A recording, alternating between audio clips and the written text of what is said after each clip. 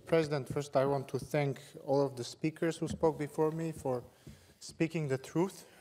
That's very important. The people in Nagorno-Karabakh may be freezing right now because of the blockade, but your words will certainly warm their hearts because they will know they are not alone, even though Azerbaijan wants them to think they are alone and that nobody cares.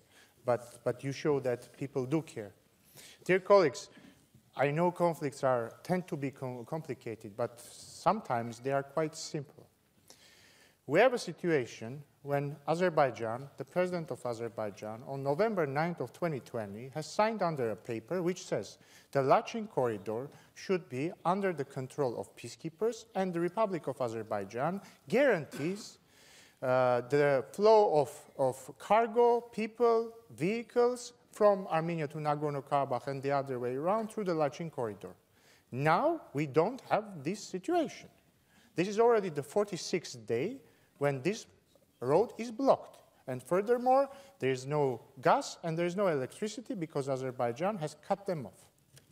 Of course, as some of the speakers mentioned, Azerbaijan will deny this. And our Azerbaijani colleagues will start to bring arguments saying that first there is no blockade, and second, they will start justifying the blockade, which according to them is not there, by the so-called eco-activists. And there is only one way to check this, dear friends. Let's suppose that there is some evil Armenian conspiracy, worldwide conspiracy, which has somehow managed to lie to everyone and to convince the Americans, the Russians, the French, the Iranians, the UK, the OSCE, the Council of Europe, the ECHR, that there is a blockade which actually doesn't exist. Okay, this means that Azerbaijan must agree that, in this case, this organization, PACE, should send a fact-finding mission to the Lachin corridor immediately.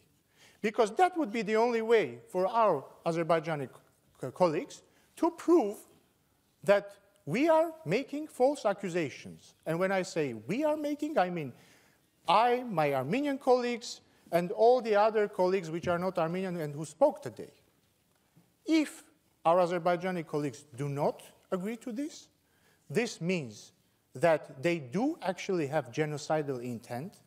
Their intention is to rid Nagorno-Karabakh of its Armenian population, and this means that this organization should act accordingly and should take measures to prevent this. Thank you.